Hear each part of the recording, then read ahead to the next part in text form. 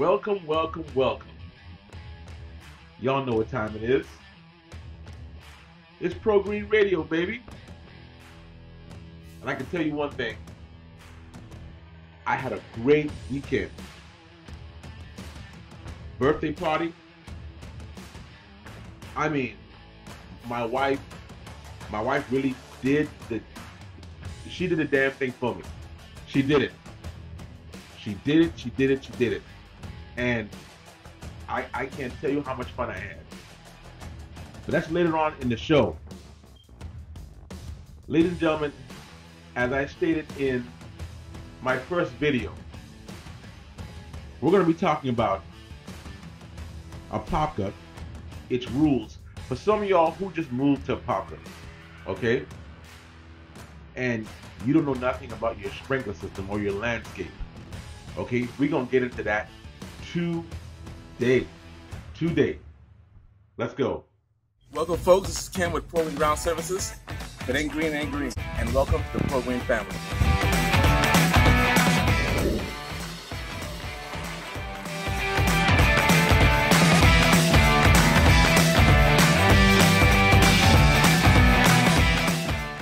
Spraying nice.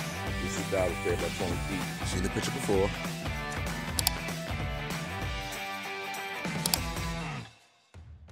Okay.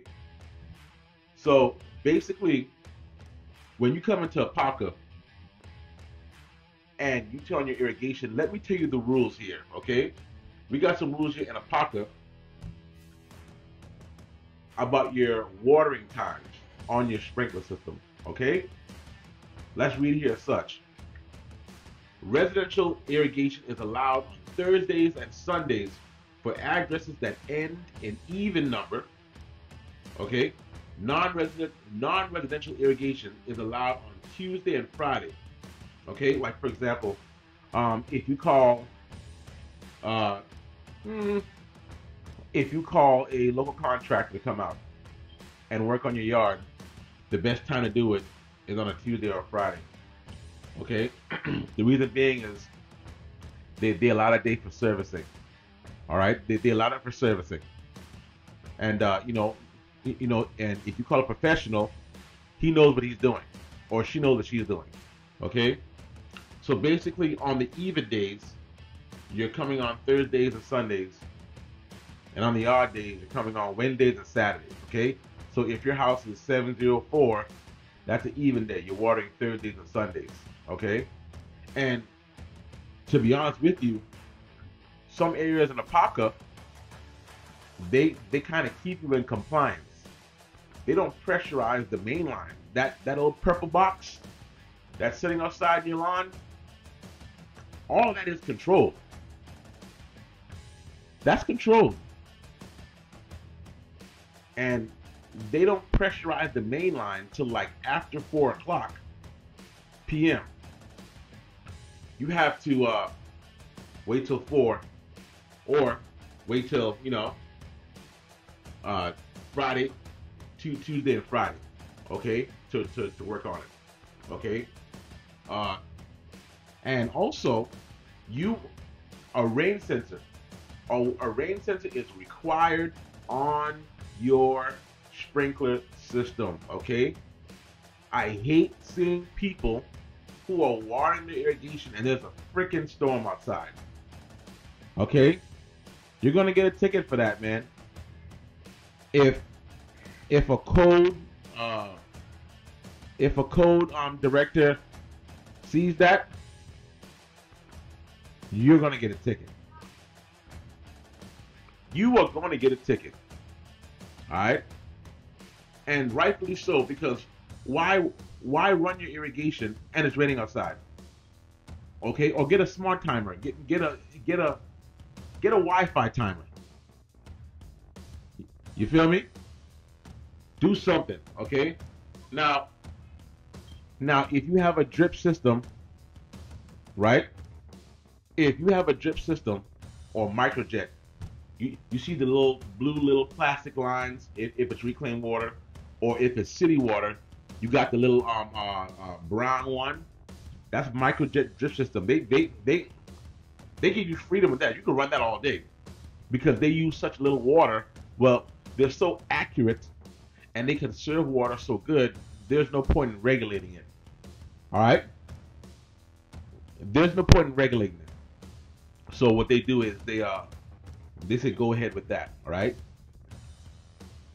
The city, the county, and this is for Castleberry, Sanford, Orlando. They hate to see you waste the water. Okay?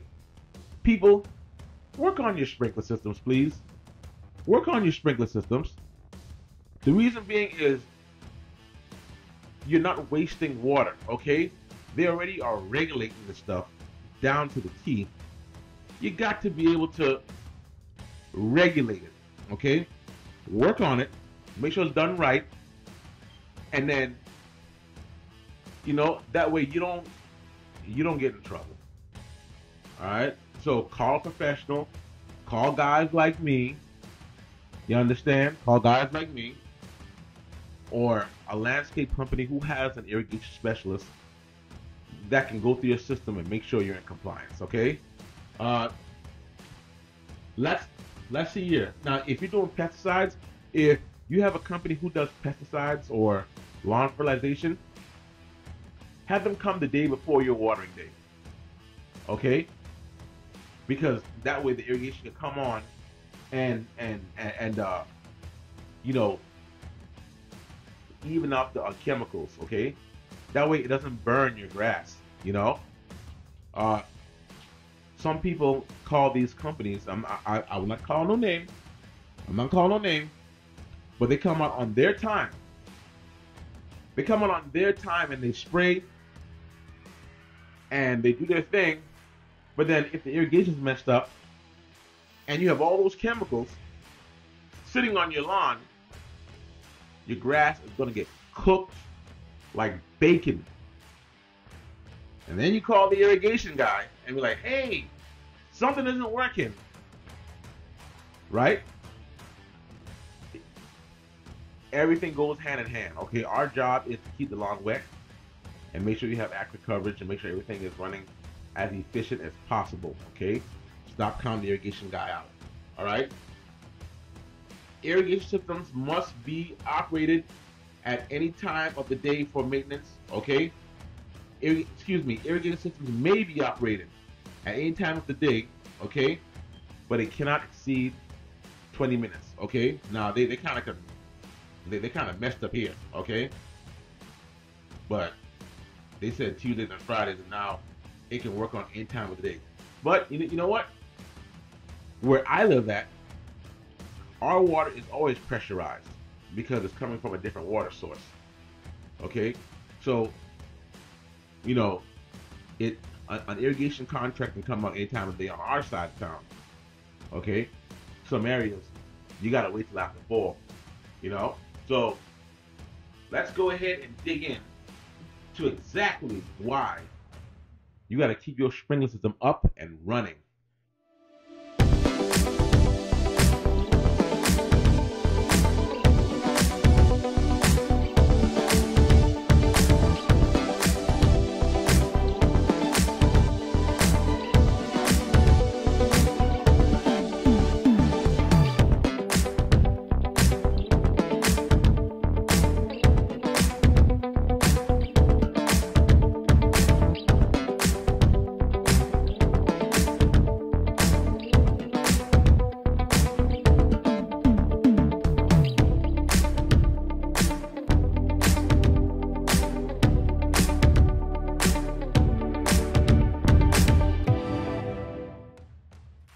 Okay, guys, we're back, right? Some of y'all this year are looking into planting new sod. Is that one of you? Do you want to plant new sod? Well, here's the thing. Sod is not cheap, especially if you want it done right.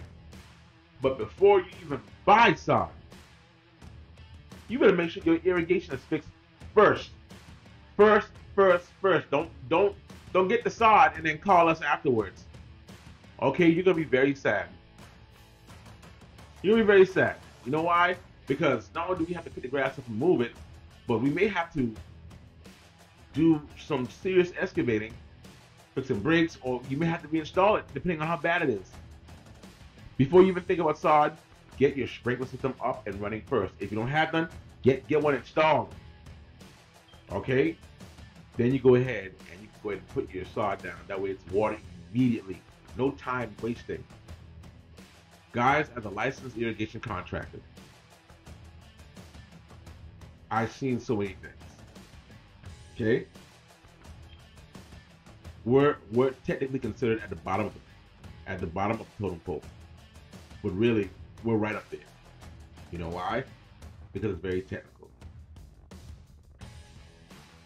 When you have a guy who says he knows and he's shading a sprinkler head or two, that is the most basic sprinkler repair on the planet. Okay? A true specialist, a true contractor knows irrigation down to the nozzle, down to the GPM. Okay? An irrigation specialist can look at a system and borderline tell you what's wrong without even looking at it. They have years of experience under the belt, right? Right? So what Apopka is trying to tell you is they put these rules here to not only keep you in compliance, but they call it licensed professional. Okay? Do those things, and guys, your lawn will start to do good. All right? This is Ken, Pro Green Ground Services. If it ain't green, it ain't green.